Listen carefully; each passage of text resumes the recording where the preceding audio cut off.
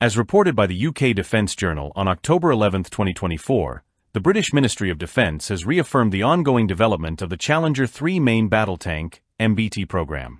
This confirmation came in response to inquiries from Danny Kruger, MP for East Wiltshire, concerning the program's progress and its alignment with the Strategic Defence Review. Parliamentary Under-Secretary for Defence Luke Pollard addressed these concerns, clarifying that the Challenger 3 is on track to achieve initial operating capability, IOC, by 2027, with full operating capability, FOC, anticipated by 2030. Pollard emphasized that the Strategic Defence Review seeks to synchronize future capability development with the UK's security needs. As part of this review, the Ministry of Defence will provide regular updates to key government figures, including the Prime Minister, the Chancellor of the Exchequer, and the Secretary of State for Defence, with a final report expected by mid-2025. This review will ensure that the UK's defence capabilities are future-proof to meet evolving security demands, with the Challenger 3 playing a crucial role in the modernization of the British Army's armoured forces. Developed by Rheinmetall BAE Systems Land, RBSL, the Challenger 3 is not an entirely new vehicle but rather a significant upgrade to the existing Challenger 2 tanks.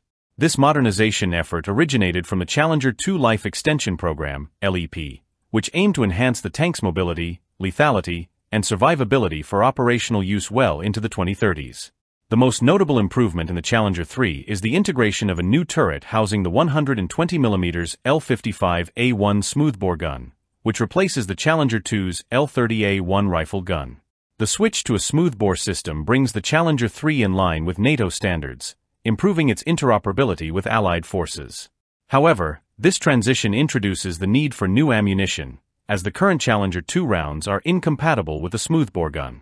To address this, the UK is collaborating with Germany to develop a new enhanced kinetic energy (EK) round, ensuring the Challenger 3 can operate effectively alongside Germany's Leopard 2 tanks. The Challenger 3 program has already hit several significant milestones. Pre-production units were delivered in early 2024, and live firing trials commenced in Germany in April of the same year. The British Army will eventually receive a total of 148 Challenger 3 tanks, with the first units entering service by 2025.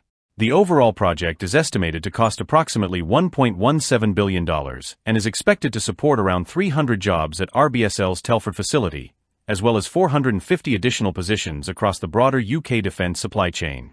The upgrades incorporated into the Challenger 3 are designed to address both current operational needs and future combat scenarios. Key enhancements include Digital Electronic Architecture *. This system improves the tank's internal network, facilitating faster data transmission and better integration of subsystems. Third-generation hydrogas suspension *. This provides superior mobility, allowing the Challenger 3 to traverse challenging terrain more effectively. Enhanced Fire Control System *. The new fire control system improves accuracy, especially when engaging moving targets, which is crucial in modern combat. Upgraded targeting systems *. The commander and gunner benefit from advanced thermal imaging, offering improved target detection in various battlefield conditions. Survivability remains a priority in the Challenger 3's design. The tank features modular armor upgrades and will integrate active protection systems, APS, building on successful trials conducted with the Challenger 2. During these trials, systems like the Rheinmetall Rosy Rapid Obscurance System and MUS, multispectral screening smoke, were tested, which are likely candidates for integration into the Challenger 3.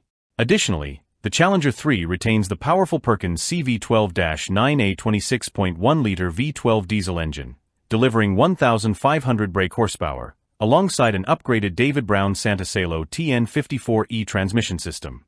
These systems ensure that the tank maintains the performance necessary for modern battlefield engagements. The Challenger tank series has a rich history, dating back to the original Challenger tank in World War II, followed by the Challenger 1 in the 1980s, and later the Challenger 2, which saw action during the 2003 Iraq War. The Challenger 3 continues this legacy, with its upgrades ensuring that the UK remains competitive in the realm of armored warfare. However, the program has not been without its challenges. In 2021, a report from the Defence Select Committee highlighted concerns over budget overruns and delays in the Challenger 2 Life Extension Program. Later that year, Defence Secretary Ben Wallace announced the decision to upgrade 148 Challenger 2 tanks to Challenger 3 models through an £800 million contract with RBSL.